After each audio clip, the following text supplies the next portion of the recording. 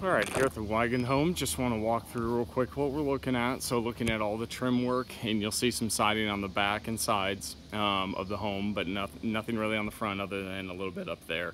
So on the front, we're mainly looking at the trim work around the top. So you're looking at gutters, downspouts, the peaks, so the fascia, gutter boards, soffit, window trim. You've got a front porch ceiling here as well that needs to be painted.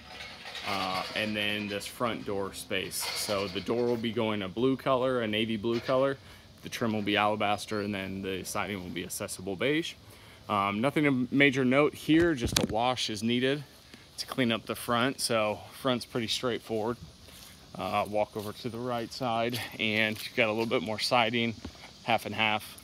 You've got more siding up here. So on this side, you've got the siding to be prepped and painted. Recaulking really is the big thing over here. So you need to make sure the home's all sealed up. Walk around to the back side, you've got more siding. It's full-sided back of the home. Got a chimney as well. So up there, some of the trim boards look like they've maybe swelled a little bit because your trim is actually like an MDF compressed board. Just need to make sure we treat it so that it doesn't continue to swell. I don't think anything's bad up there.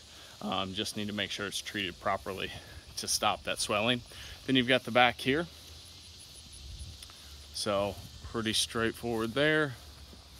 Nothing on the deck, just the trim and siding on the back of the home here. And then walk around to this last side. You've got a couple garage doors, a side door, which will go alabaster, and then a little bit more siding up top. So the colors are pretty similar, not a huge deviation from what they currently are, but just want to highlight that there for you.